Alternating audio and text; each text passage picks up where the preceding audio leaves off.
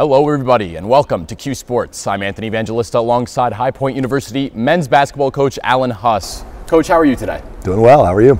Doing all right. Can't complain. It's a beautiful Thursday afternoon. First off, I just wanted to ask, what initially drew you into coaching? You've been around basketball your entire life. What was that one thing or one sort of event that brought you towards coaching? You know, for me it was an opportunity to get back involved with the basketball, with a game I love. At the end of my playing career, I dealt with a number of injuries, and I thought maybe I'd lost my love for the game of basketball, but I think what I'd really found was a hate for injuries and the process of rehabilitating those injuries. So I kind of had an exit from basketball that I thought maybe where maybe I thought my time was up, but as I got back involved and started working on the side, training kids, working with kids, I realized quickly that I still had a love and a desire to teach the game. Awesome. Now, kind of going into this year, now that year one for High Point is coming to a close, what initially drew you to that position here at High Point University? Yeah, institutional alignment is, and probably in a nutshell. I mean, obviously there's a lot of nice things here, but the people, from Dr. Cobain's office down through Dan Hauser, our director of athletics here, and really everyone within the university, everybody knows what we stand for. And I like being a part of something that's bigger than me. I think that's what draws me to team sports, is that team feeling, and I think we have that in a serious way here at High Point. Awesome.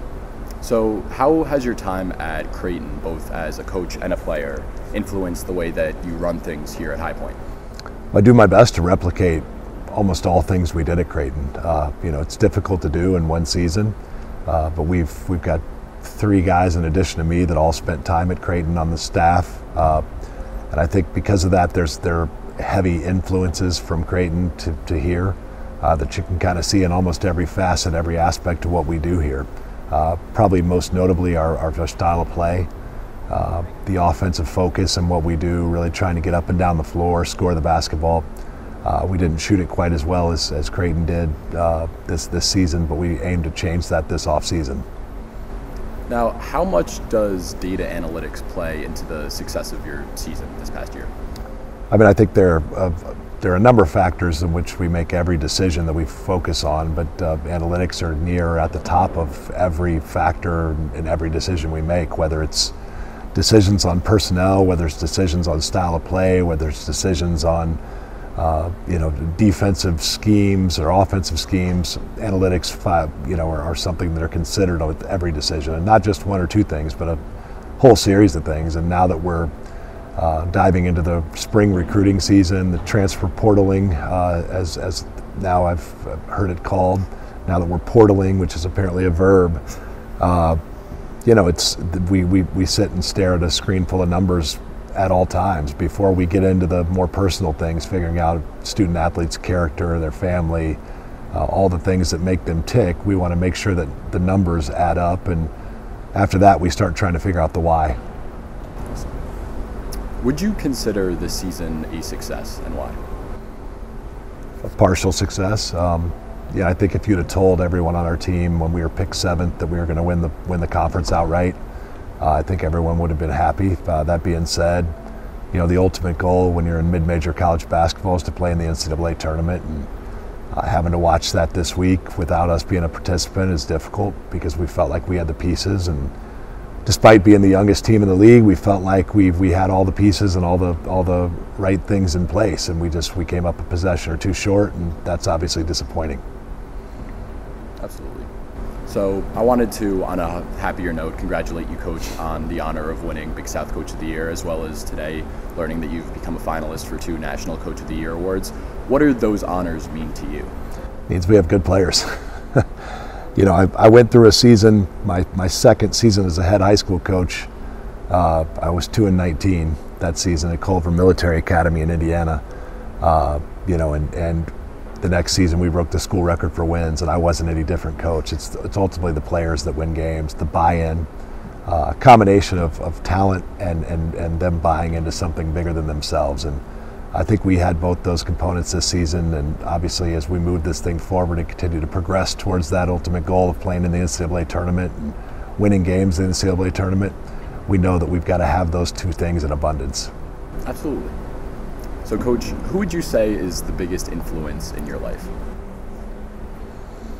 Biggest influence in my life? Probably my wife. I'm with her the most, and she tells me what to do. So, followed closely by my two daughters.